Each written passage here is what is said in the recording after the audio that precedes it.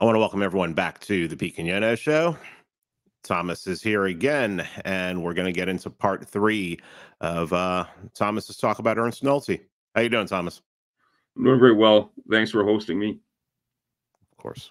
What I want to get into a bit today, I want to address some things that people have been asking over email and things, which is great.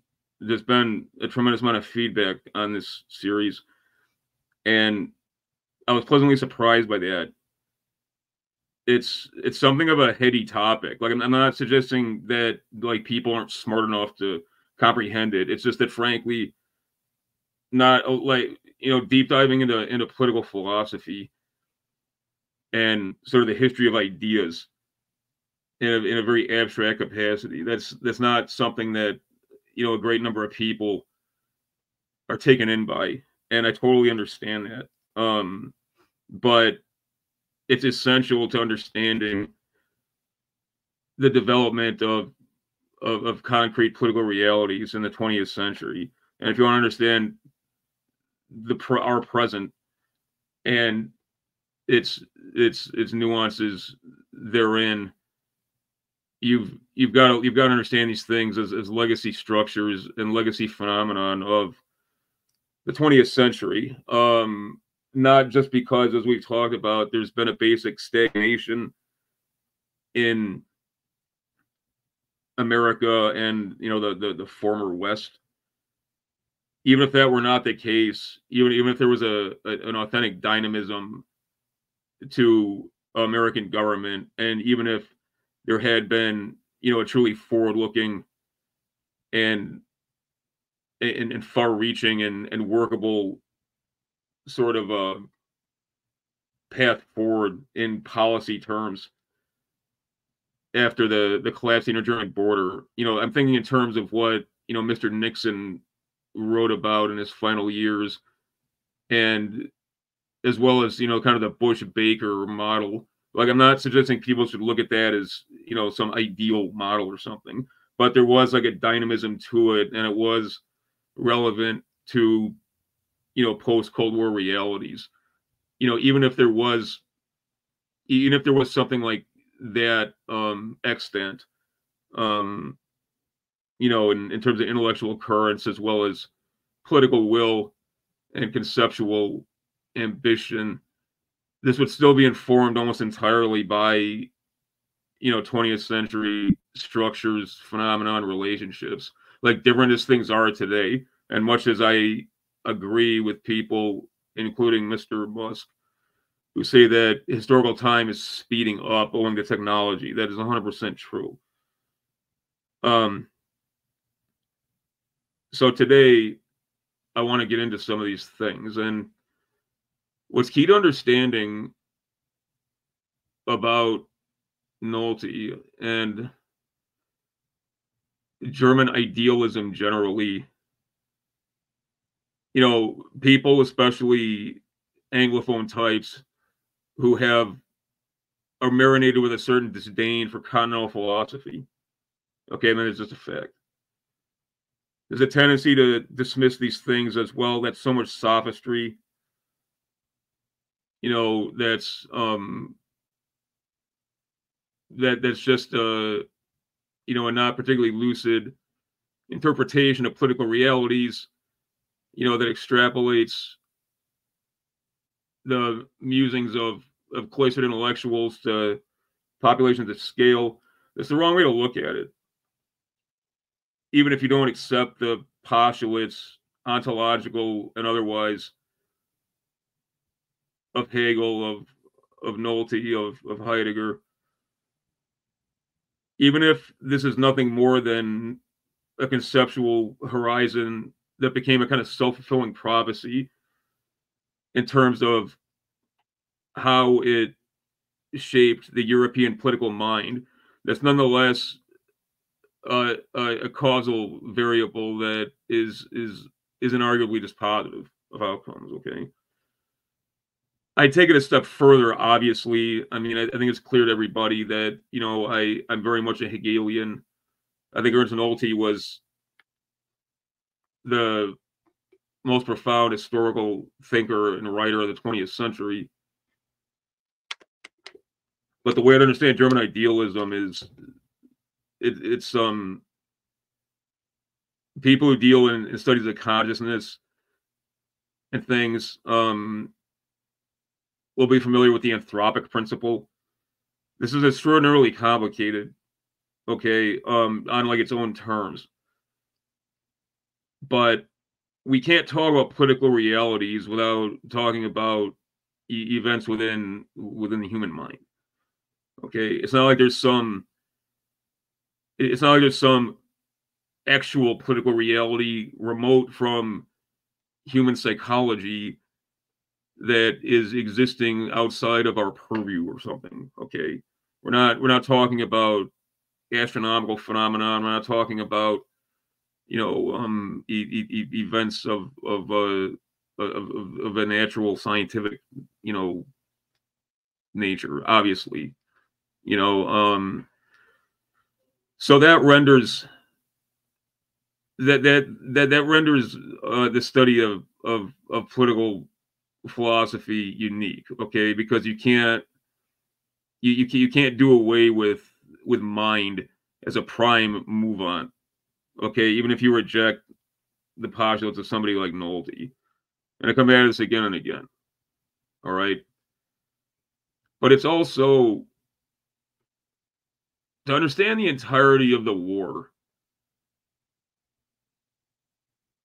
This zeitgeist was the cause of the war. Okay, and there was obviously like concrete variables, relating to things like war technology and capabilities therein that upset balances of power that had basically been constant since 1648 or so.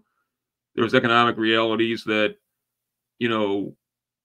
affected and impacted the ability to manage populations at scale that in turn, were decisive as regards, the capacity to mobilize those aforementioned populations, which in turn, had had a tremendous impact on the perception of states engaged in a hard power competition. That goes without saying. But all of these things at key points of decision, as well as in terms of broad conceptual horizon of what the end game of these political ambitions were, can only be understood in terms of zeitgeist. And the way that practical transcendence was changing the way humans live their lives and identify themselves, and quite literally how they lived and died. Nobody was more insinuated into that modality of thought than Adolf Hitler. Okay. I'm going to begin a series on this book in the next week. This is an incredibly ballsy book, and it was kind of underneath the radar. It's basically a breakdown of Hitler's second book, The Secret Book. And what Sims emphasizes is that Hitler very well understood the situation geostrategically as well as historically. And I've always made the point before that Hitler's primary op was Franklin Roosevelt, not Stalin. Sims hammers that point home absolutely. Okay.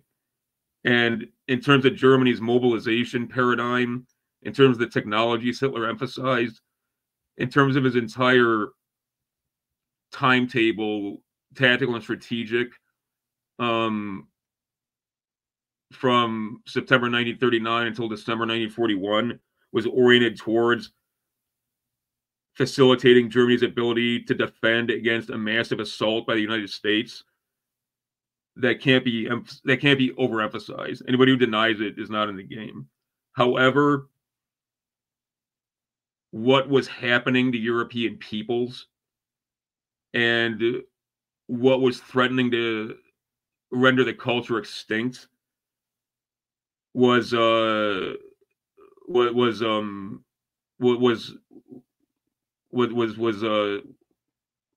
purely conceptual. Okay. And it's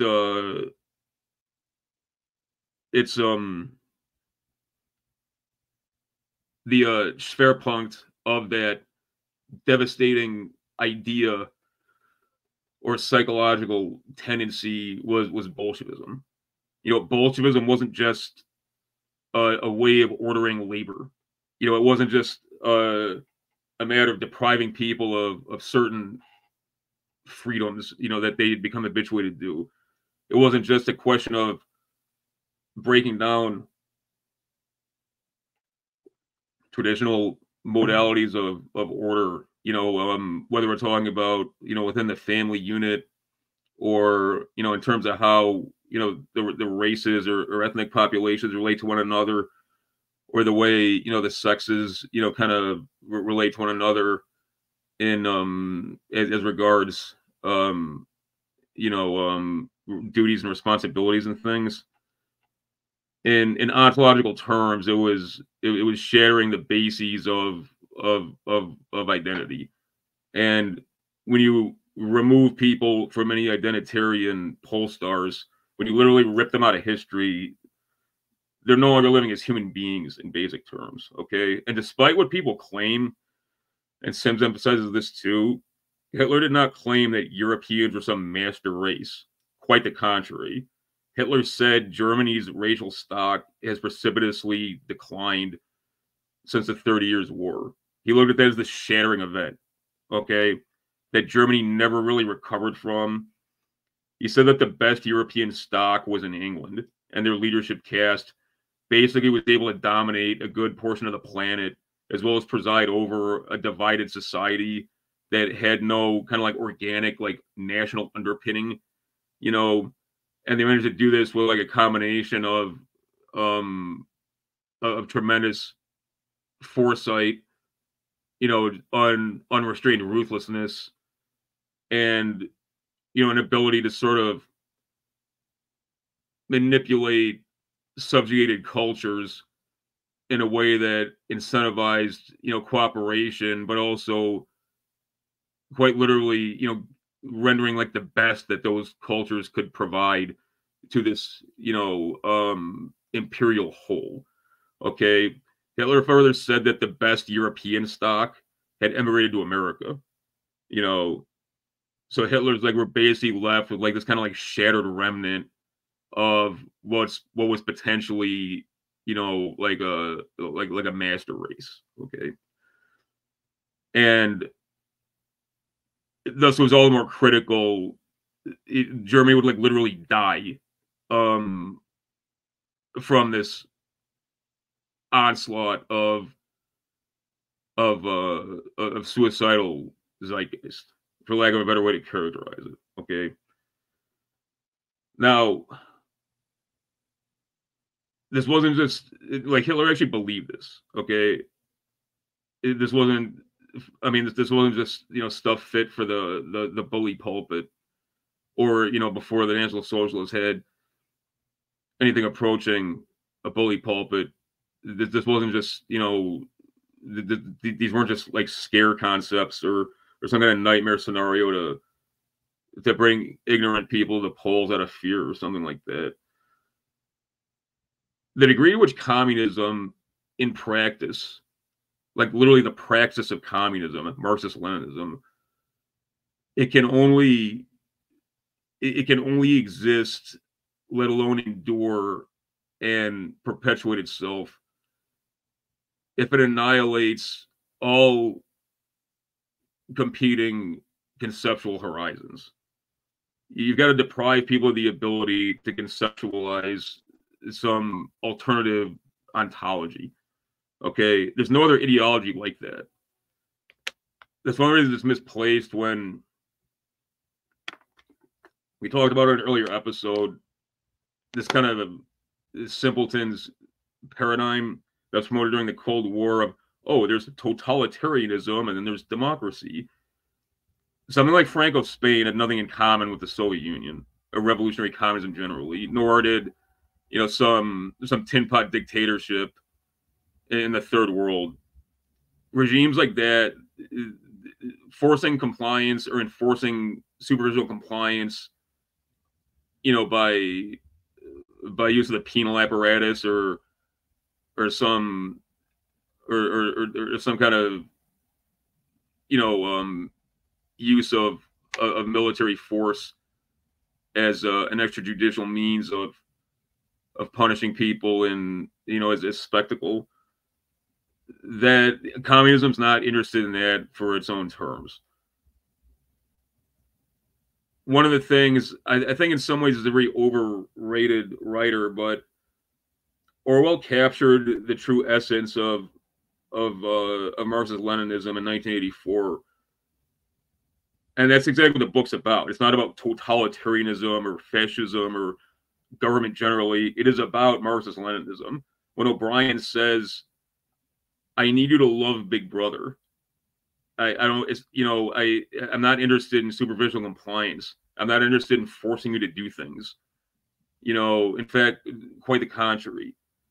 You know, I need you to not be able to conceive of anything other than prostrating yourself in kind of like awed and terrified reverence of this megalithic state.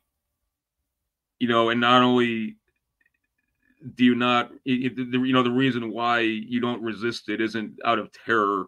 It's because you can't even conceptualize resisting it. It's like resisting God. Okay. And probably the best example of this was in Romania immediately after the war. There's I can't remember his name now, but there was a Romanian Orthodox priest who, when somebody's made a saint, are they beatified? Is that the term? Okay, I believe he was That's the beatified. term. Yeah. Yeah, for his resistance to the communists. But there was this what came to be known as the Patesti, and if I'm butchering that pronunciation again, forgive me, the Patesti prison experiments. Okay, Patesti prison. Now, Romania is a fascinating example because Ceausescu he was viewed kind of in the West as this bizarre eccentric. Obviously, you know, him and his wife were summarily executed on live television, and that was shocking. I think we've talked about before. You know, as a teenager, seeing that on this was long before Live Leak and anything like Three Guys, One Hammer, or any of this horrible stuff that anybody can see on the internet. And but I mean, obviously, it was the only violent overthrow of an East Bloc regime. But, you know, for all practical purposes, Romania had seceded from Warsaw Pact. You know, Ceausescu himself, he negotiated with Kennedy to remove Romania from the SIOP target list in the event of nuclear war. But in terms of despite kind of like seceding entirely from Weltpolitik, Romania kind of perfected Marxist Leninism as regards its internal situation. I mean, purists will say, well, it was a personality cult, but that's not what I'm talking about. Most of the detainees at Patesti prison were men who'd served in the Iron Guard. You know, they were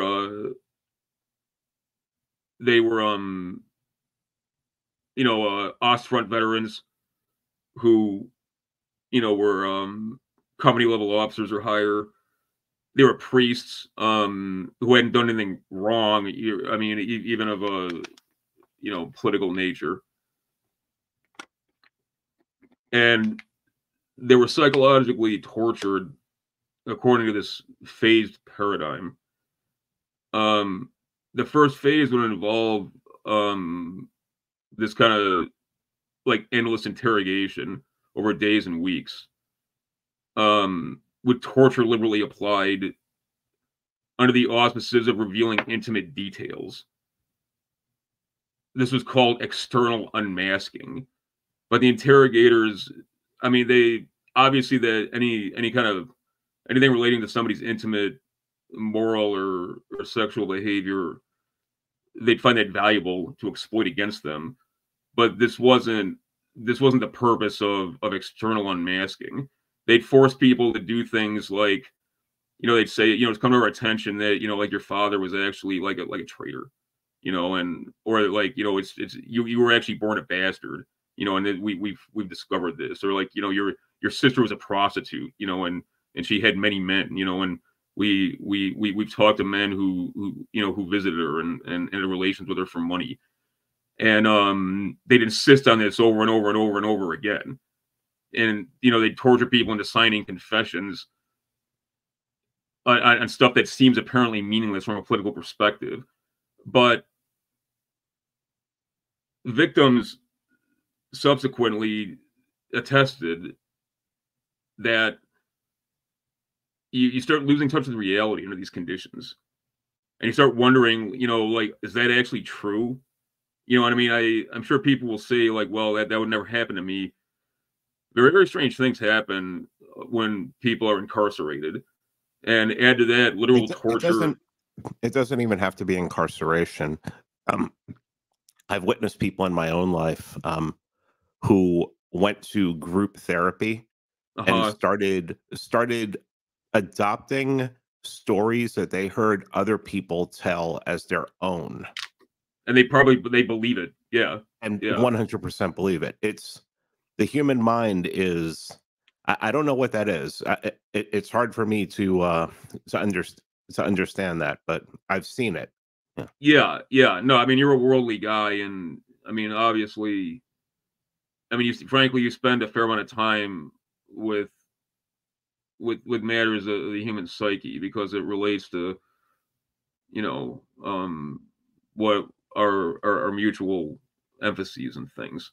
But yeah, it the second phase was called like internal unmasking.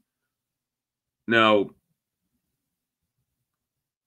this was us at least nominally. It was the torturer / interrogator. He demanded to know what guards or trustees or other interrogators had been lenient with the subject.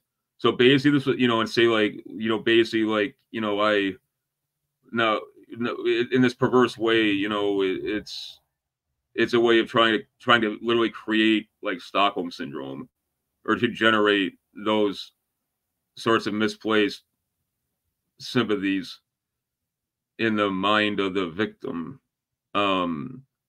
You know, so it came to the victim would in some cases begin to look at his torture as truly benevolent, because even if it was totally a charade, the fact that he would disclose, persons who'd shown him leniency, and then he'd be rewarded with, maybe if he'd been subjected to a starvation diet, he'd be rewarded with food or something, or even just, the appearance of affection. Like, perverse as it sounds, people do need affection, or approval in some basic sense, and somebody who's been utterly destroyed, whose internal constitution has been destroyed by a deliberate and purposeful, regime of torture, even the approval of their torturer, who's cast himself in some kind of fatherly role. Like you see the police do this too. Anyone's been subject to police interrogation, obviously it's not nearly this extreme, okay? But that's basically what good cop, bad cop is, and some very dumbed down and obviously much less insidious and literally and figuratively violent sense.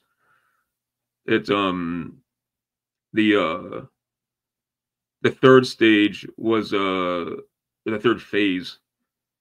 It was this it was this kind of public humiliation ritual. If the person was if they were a priest or a lay person in the Orthodox Church, the interrogator would do something like, laying out a crucifix and like demanding to urinate on it. You know, if it was a political partisan or like a former like Wehrmacht officer or Iron Guard revolutionary, you know, they might like force him to like drink urine or like literally like lick the boots of his interrogator or something, or like, you know, claim to have engaged in like disgusting sexual acts or something. You know, in this, like E. Michael Jones, not specifically about this in this context, but you know, he's talked about how part of the subtext of the kind of like normalization of pornography is the kind of like assault the intimate moral core of the person, you know, and rip away any kind of private and any kind of truly like private um boundaries they have, you know, and that's a real thing too, you know. But this was you know, these people were permanently and profoundly damaged by this. I mean, beyond the obvious. I mean, like you don't, the things people think they take for granted, they no longer can. Like they're not capable of it. I'm not talking about like trust in authority in some basic way. I mean, like they're not fully human anymore. There's no fault of their own, obviously, but this guy named Robert Graves is, you know, an English man of letters type of, you know, like a great war veteran. His memoir was called Goodbye to All That. Robert Conquest cited him for comparative purposes in his book on communist megacide. Graves was talking about the experience at the front, okay, during World War One, and he said Graves said that like the squalor and danger of the front lines, being under constant bombardment, you know, like living in filth. He said that like young officers, he said after several weeks they'd begin to deteriorate a little. He's like after 6 months, he's like most men were basically all right, but they were starting to show cracks. Okay, he said after 9 or 10 months, these guys became a drag on fellow officers and NCOs. You know, like they were no longer thinking clearly. You know, they they'd become desocialized owing to constant anxiety. You know, he'd say after a year or 15 months of continuous service, he said even like the most robust and healthy junior officer would basically be useless. You know, he was no longer fit for command. You know, at best, you know, owing to his experience and whatnot, you know, if he still had the nerve and the gumption for direct action, you know, he might be able to be utilized in like the equivalent of a stormtroop role, but in a command role, not even close. He said the real tragedy, though, he said guys over the age of about 30 or 35, and especially over 40, he said that these guys had less resistance, you know, and in his estimation, it's because they had, you know, decades of normal life to compare their current situation to. He said officers over 40, he said at the 6 months mark, almost unfailingly became, you know, obvious alcoholics. You know, they'd only be able to, you know, assuming they've survived multiple assault operations, they could only function if they were totally drunk. He said that they started seeming, you know, complete, like he said they started seeming literally, you know, like in a state of shock at all times. You know, he said some of them lost their ability to communicate in basic terms, like their command of language had left them. You know, and Conquest says that something that developed in Soviet society, especially after about 1936 to 38, about 1936, 1938 onward until about 1957. He said it was something. He said it was something completely comparable, particularly guys who were in roles that were somewhat coveted. where they were in contact with commissars at all times and responsible for their people, but they weren't protected by, you know, the largesse or the patronage of party men. Like a good example would be, you know, like a doctor at a hospital, you know, who like a surgeon who was responsible for, you know, more junior doctors and nurses, obviously, or like a professor of geology, you know, or like a guy who worked at one of the design bureaus, you know, like overseeing other engineers. You know, he'd be under constant pressure of the commissars. You know, and so his whole family would constantly be under surveillance.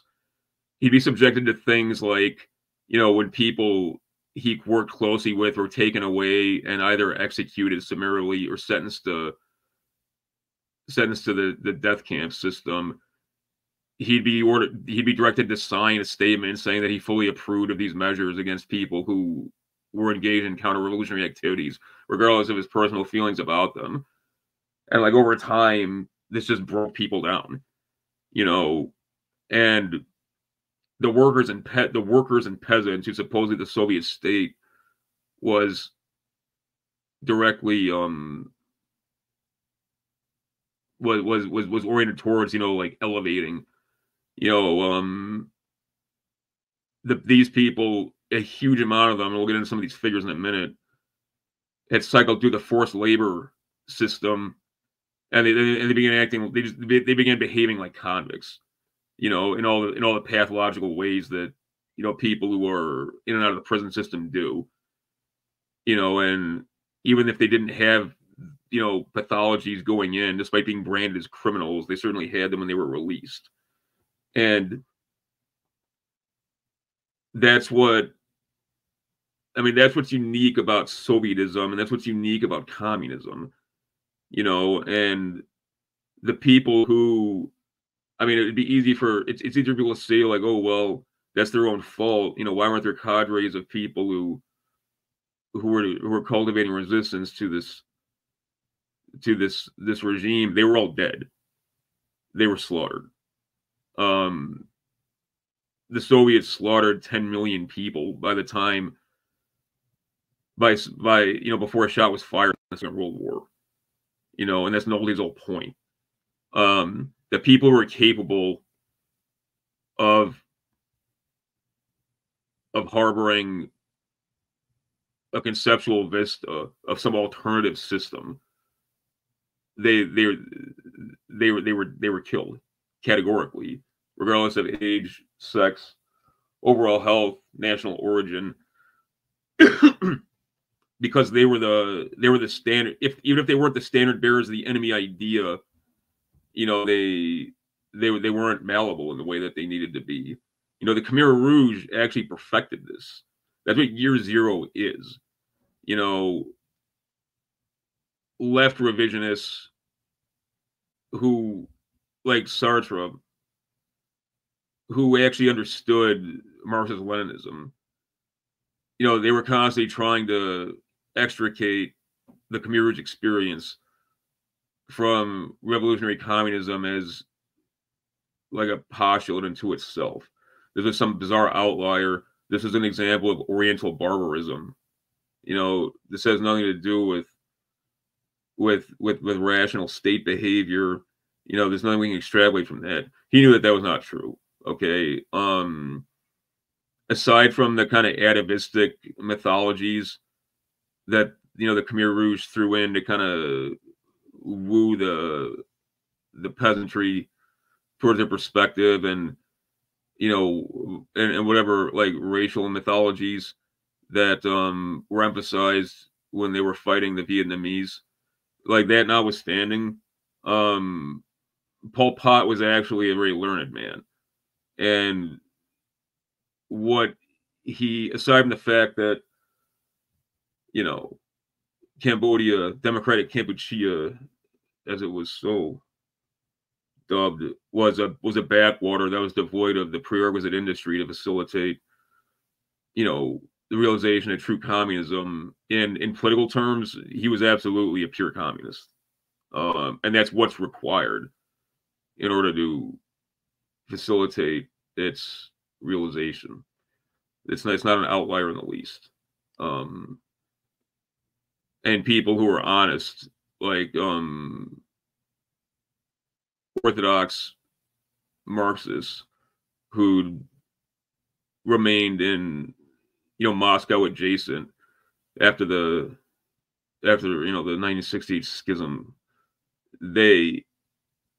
It's subtle, but it's there. Like, they acknowledge that. I find this fascinating, but not for the reasons some people might think.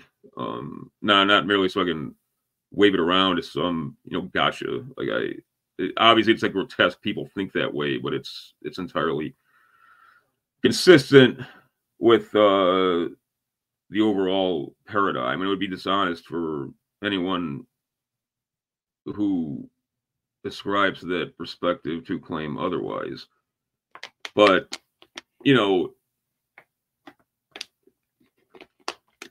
end result, as Nolte's point too, when you're talking about these monumental ideas, you can't just look at them as historical contingencies. You've got to look at them as not just as causal,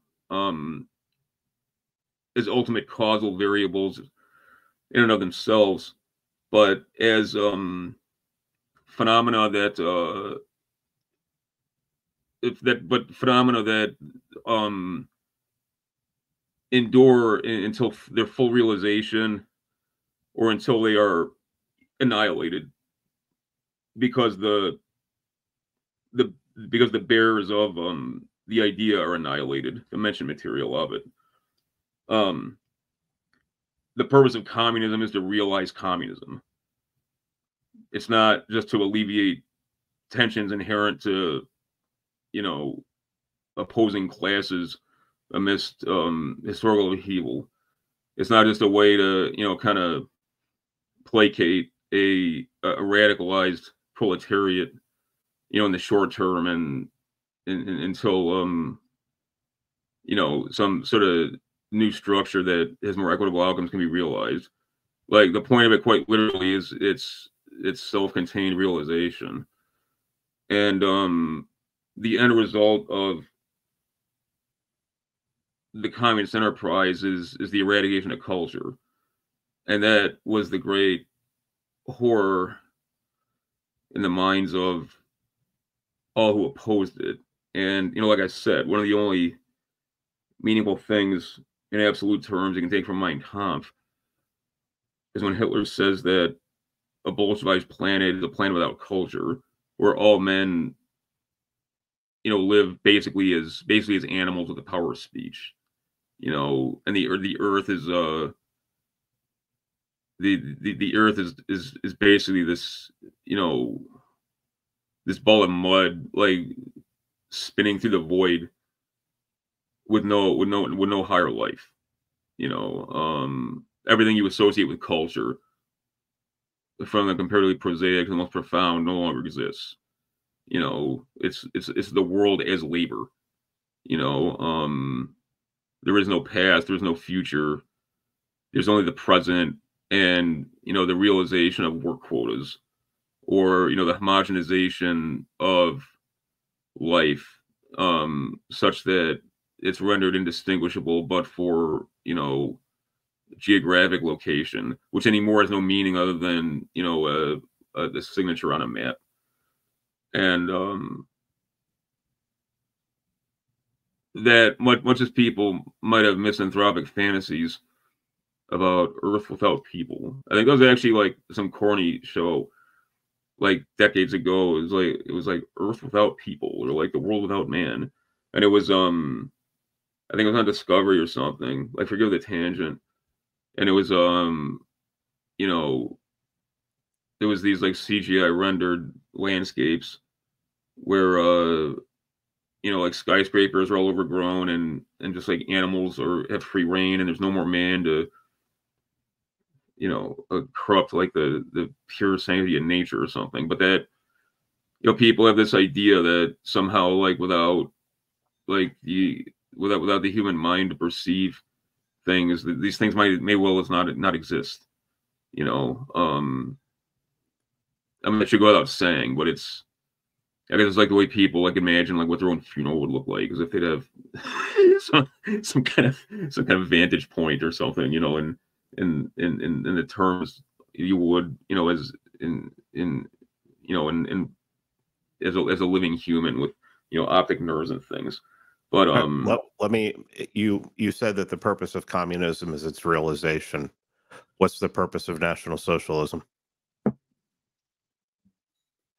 the posterity of the Volk, and more immediately, that's what I'm going to get into in this pod series I'm going to do.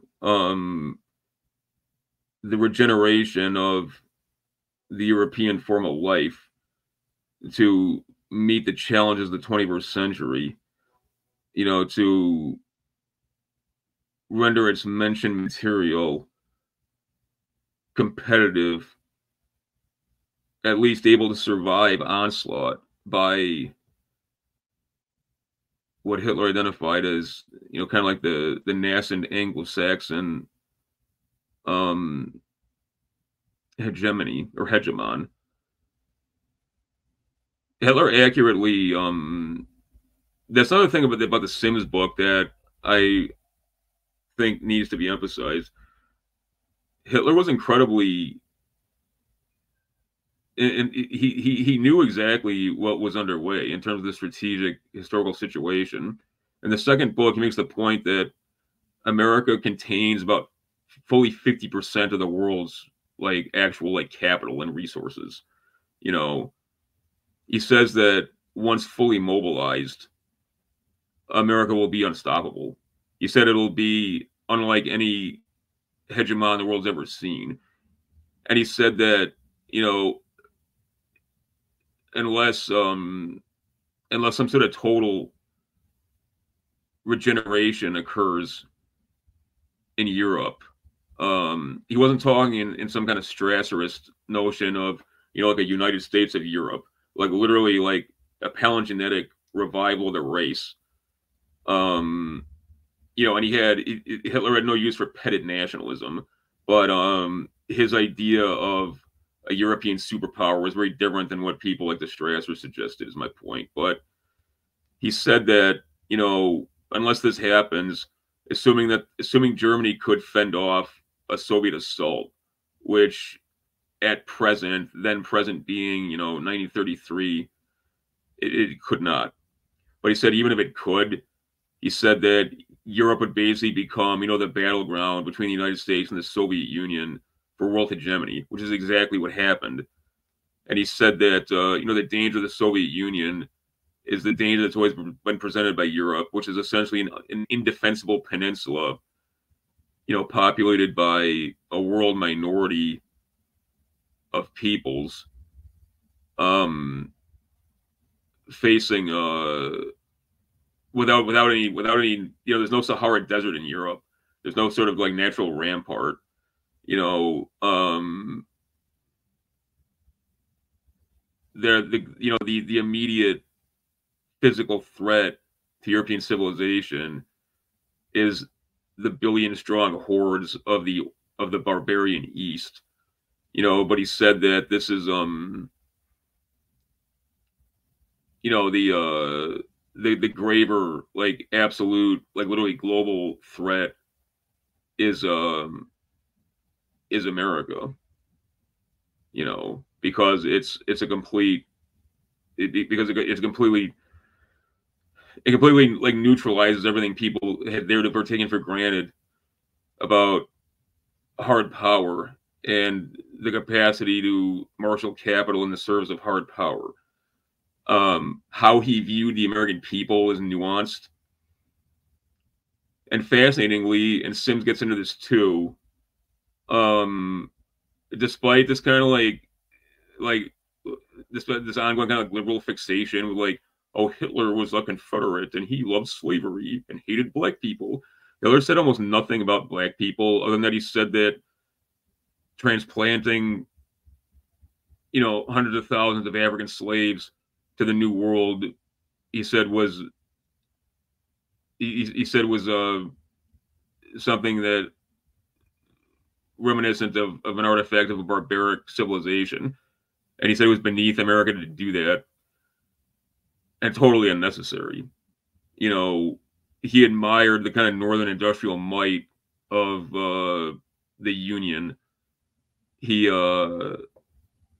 said that, you know,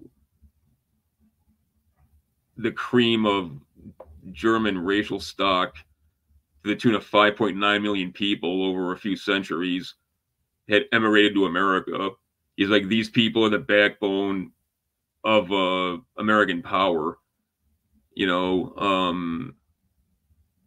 And he said that you know, some of the best of the Anglophone leadership caste has sort of like assimilated them into their own ranks.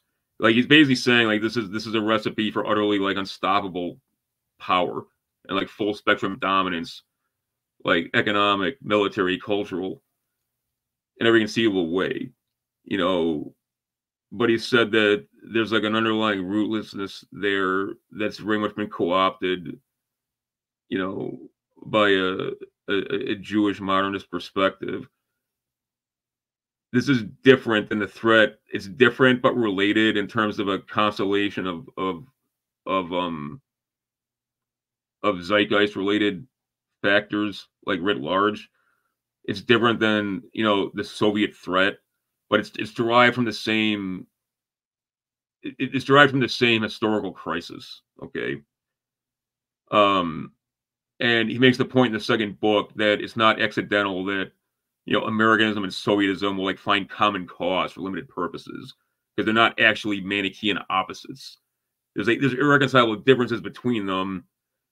You know, he said, given conditions of parity, they destroy each other, but they're not like mortal enemies or something, you know, in absolute terms. And but that's, I didn't mean to go so far like afield, but it the what I did want to get a little bit into, and forgive me if I'm jumping around a bit, a lot of people over email and whatnot, they've been asking in comparative terms about like to what degree like the Soviet Union had like a camp system. And I make the point, and I'm relying on Robert Conquest for this.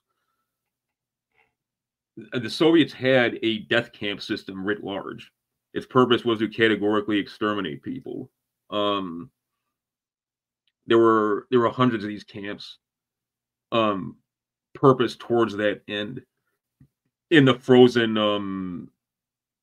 you know, tundra of what was the Soviet Far East.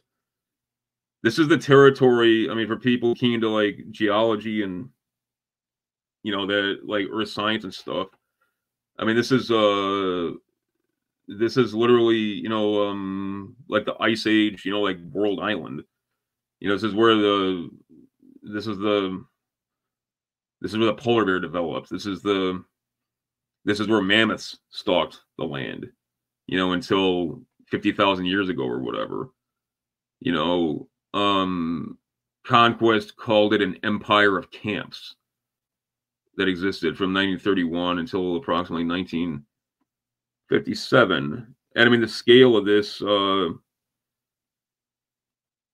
1930, mid 1930, as the security apparatus was sort of consolidating and leaving behind the revolutionary phase and developing into a true kind of penal system and extermination system to categorically manipulate population outcomes in mortal terms. By that point, the OGPU was the precursor to the NKVD, which was the precursor to the KGB. It was constantly reconstituting itself in these days, which I believe was very purposeful to make it difficult to identify what spheres of responsibility were. And the communists were singularly obsessed with manipulating the historical record for reasons that are obvious. I mean, that's what we've been talking about this past hour. But this was, I mean, Stalin famously, literally, like would redact people from the record, eliminate photographic evidence of them. But one of the reasons why, I mean, any rigorous historian, understands that if anything, the death toll presented even by rigorous revisionist like conquest is understated. But superficially, this kind of constant manipulation of vernacular and nomenclature provided the Soviets with an alibi, and they're historical apologists today in some sense, despite the ubiquity of information. That it has the same function. But what's inarguable is that by mid-1930, there's approximately 140,000 prisoners already in these camps, run by the GPU. Initially, these sort of huge labor projects, the first of which was digging a canal from connecting the White Sea to the Baltic, which, for perspective, this alone required well over 100,000 laborers. Okay, and what better way to avail a labor pool than to capture tens of thousands of able-bodied men, who either are categorized as political unreliables or are members of ethnic groups that have been determined to be unassimilable or resistant to the kind of de-ethnification of peoples. You can brand these men criminals, and then you can essentially work them to death on these massive public work projects, as slaves, literally. Even worse, I mean, they're expendables. You don't work your slaves to death. If under under ordinary conditions of a chattel slavery. But from 1930 onward, the number of people receiving some kind of custodial sentence just astronomically rose. In 1929, there was somewhere between 50 and 60,000 people who were sentenced by the OGPU. A year later, there was over 200,000.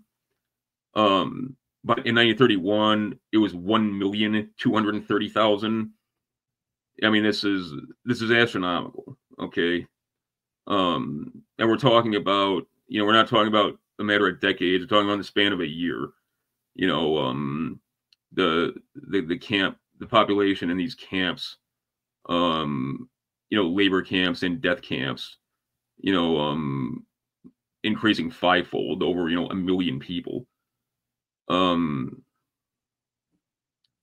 was within this Far Eastern camp system, there was between 100 and 160 camps at any given time. This absolutely dwarfs the camp system of the Third Reich. I mean, absolutely dwarfs it. Even if you accept at face value everything alleged at Nuremberg, it's comparing an ant to an elephant. The OGPU further, in 1932, absorbed 700 small penal colonies and jails and prisons, where people have been serving sentences from anything from petty theft to homicide.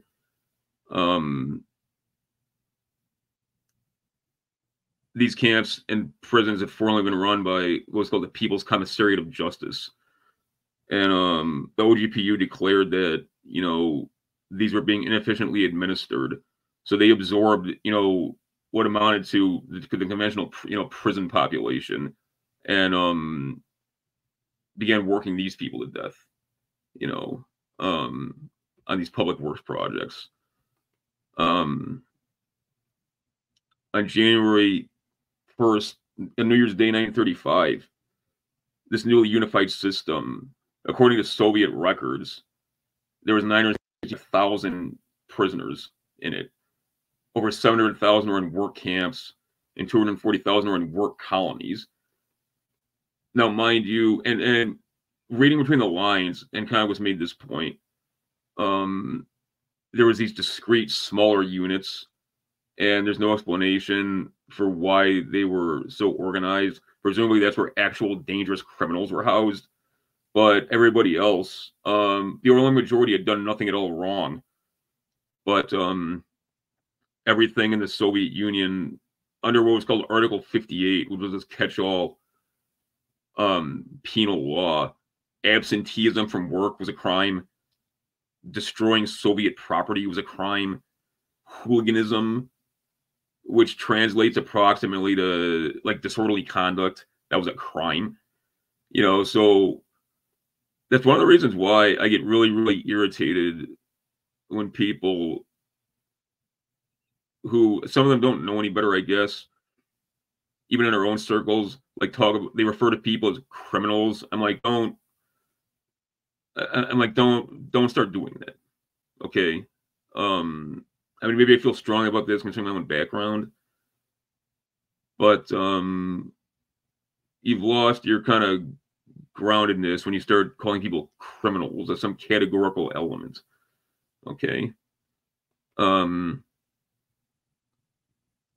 But you know, for perspective, this was well known. You know, one of the things people attack Nolte and his thesis, claiming like, oh, nobody knew what was underway in the Soviet Union. The Soviet Union was a nascent superpower. And it was nothing like today, but film was ubiquitous. There was an international news wire, you know. It's not like Moscow was thousands of miles away from Europe. This was well known, you know.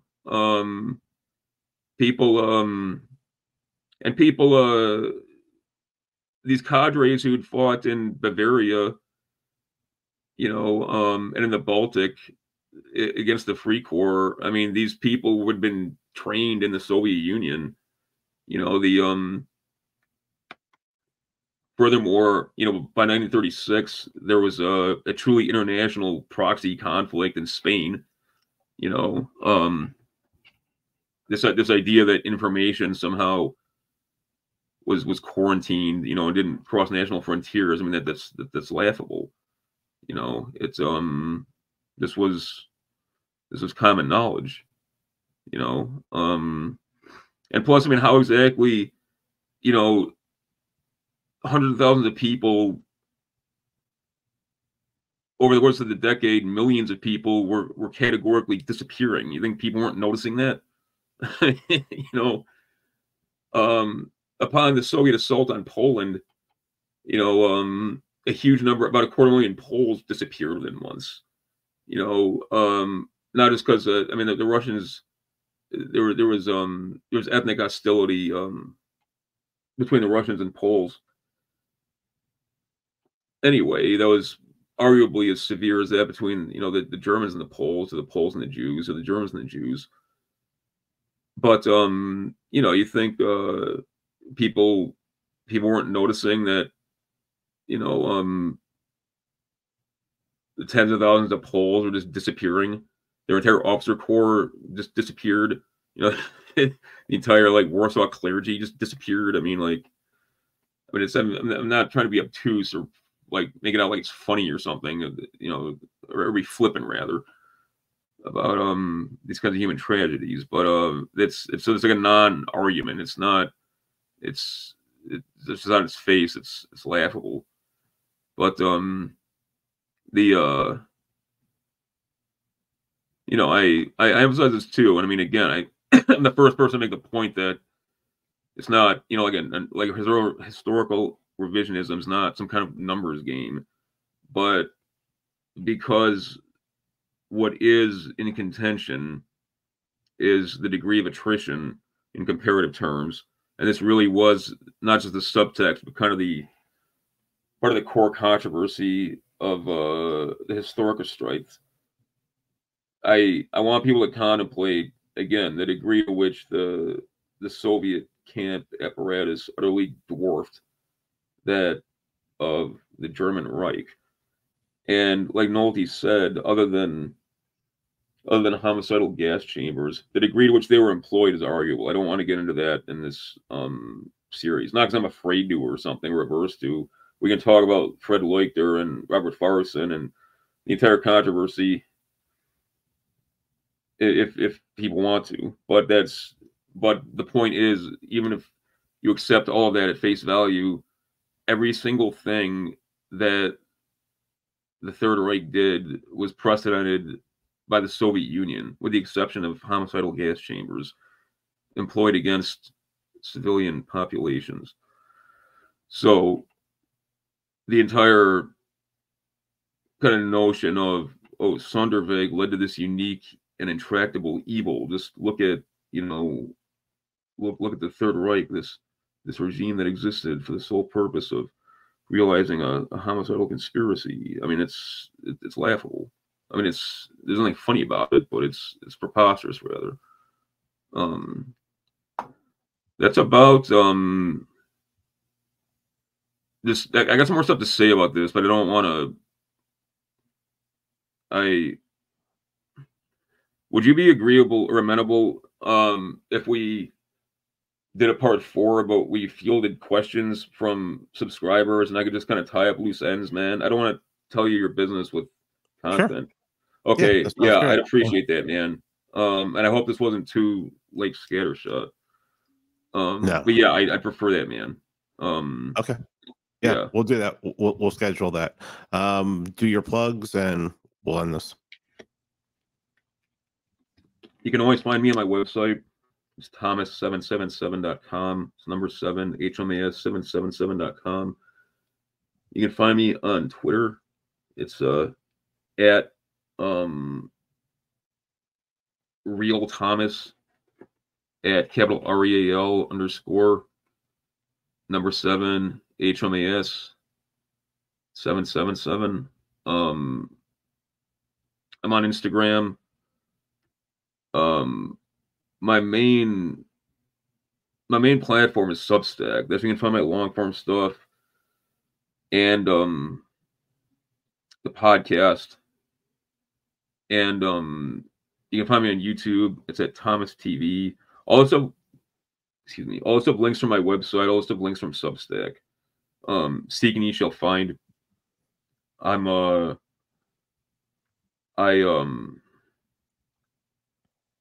dropped a video sit rep today on my Substack. Not because I love hearing myself talk, but I felt I owed the subscribers an explanation for kind of where we're going with things. So if you are a subscriber, please check that out. I take this very seriously and very personally, and I do not take for granted the love and support I get from all of you people. It's tremendous. Okay. But that's all I got. Same. We have some great people on our side. Indeed. Thanks, Thomas. Yeah, thank you.